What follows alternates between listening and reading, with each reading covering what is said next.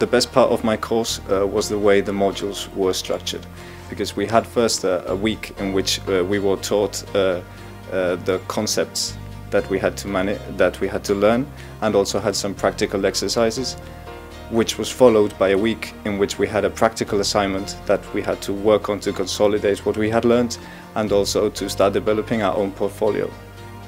I currently work for a startup company called HealthSense in my hometown. My job is as a researcher in biosensor development, and it involves analyzing data and designing and optimizing production protocols.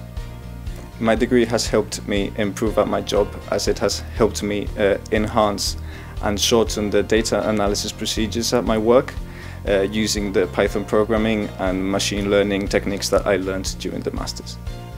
The best thing about being a Cranfield student was being tutored by my course director, Fadi Moharev, as he went to very great lengths to help us improve and get the best out of us.